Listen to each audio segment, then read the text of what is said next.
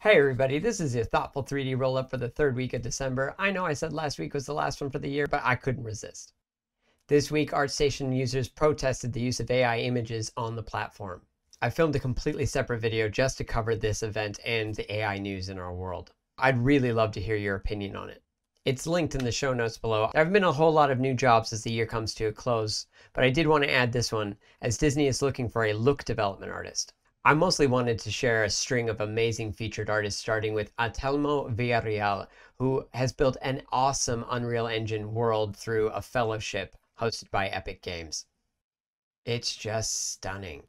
Mcafee from Google has shared this amazing surrealistic animation called POLYMORPHIC. I love this. I don't see AI making this anytime soon, but I might be wrong. Level 80, the 3D art blog, shared this awesome oil painting style 3D illustration by Omar Faruq Tawsif, made entirely in Blender. Speaking of Blender, they just released their open movie Charge. It's gorgeous, and the entire production, including assets, is available for download if you join Blender Studio. Khronos Group, the makers of the GLTF file format and many other products, are welcoming Tencent onto their board of directors. That's it for this week's roll-up. If you want to have more thoughtful 3D roll-ups in your feed, be sure to hit that follow button. I hope you have an absolutely wonderful holiday season. Stay safe during the new year, and we'll catch you next year.